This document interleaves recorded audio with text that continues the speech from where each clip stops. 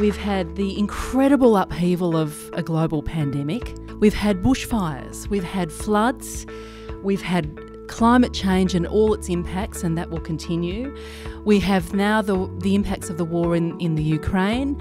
The world does feel like an unpredictable and risky place right now, doesn't it? But this is where I think solid research can really help us make sense of what's going on. Q, our fantastic researchers, our risky women, all part of Victoria University's Risk, Disaster and Resilience Network. Technology has increased the risk, and it's made it more complex because technology gives us the ability to be so much more widespread and reach so many more people. Social risk underpins everything. We call it the carbon monoxide risk because it sneaks up on you and you don't really see it till you're feeling the symptoms.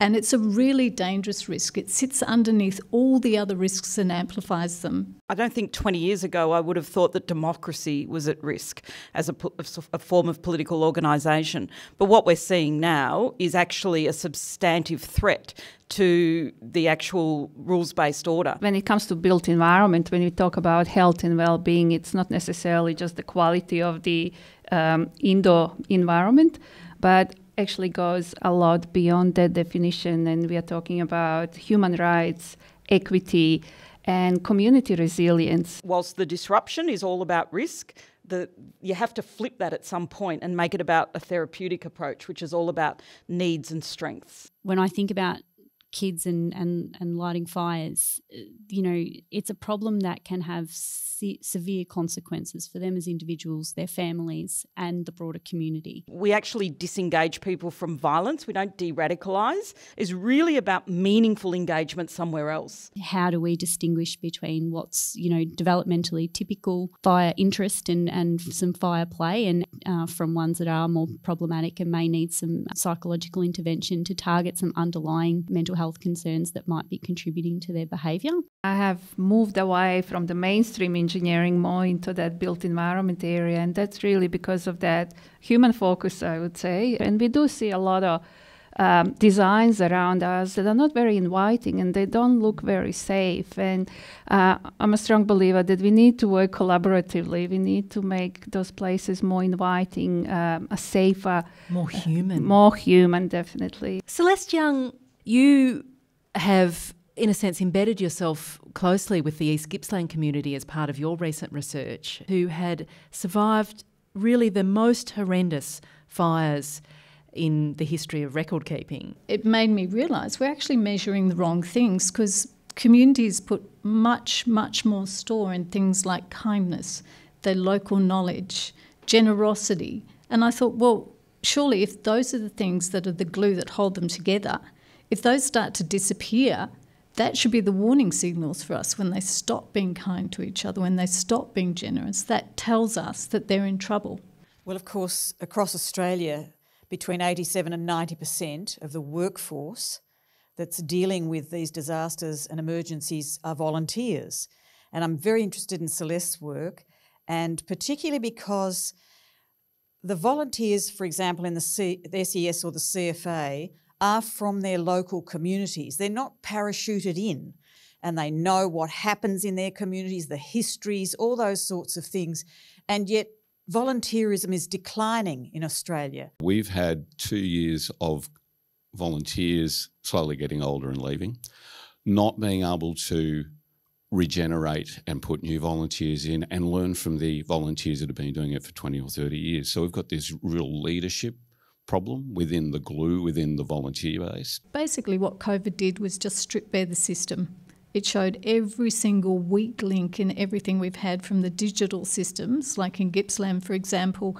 There were people without any internet and all of the forms were on the internet that you had to fill out. There was a realisation that there was a large proportion of our community that were isolating independently without the resources and support services and networks that they'd created throughout their lives. And so once that was removed, there was a real isolation. I know the pandemic has brought a lot of suffering to a lot of communities and to the world overall, but it has also showed us that some radical changes are possible. They're not out of the reach. And clearly for us as built environment professionals, it's really important to keep on reviewing those building codes of practices and standards, etc. Because until now we've been designing those based on the analysis of past events, of failures, of historical data.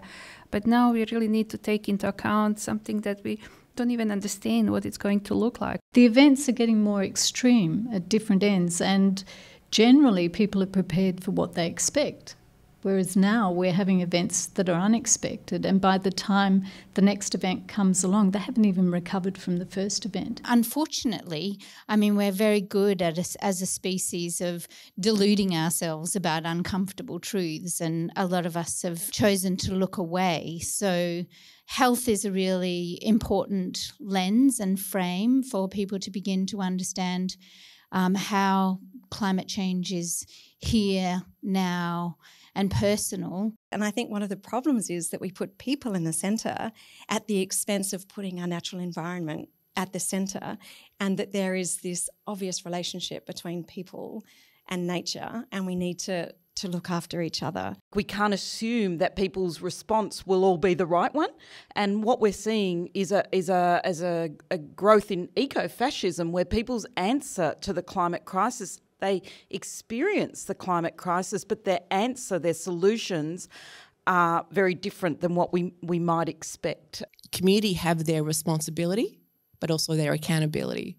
So for me, when we do engagement and we research and we talk to them and we listen to them about what they need, what they want, what's the issues, what's the concerns, how is it that CFA can actually help with building those strengths? I guess our ultimate goal, engaging in this area of research, is to try and, as best we can, increase the evidence base so that interventions and prevention programs that are out there that exist actually work. Let's thank our panel, Professor Deborah Smith, Dr. Cara Dadswell, Professor Zora Wurtzel and Celeste Young.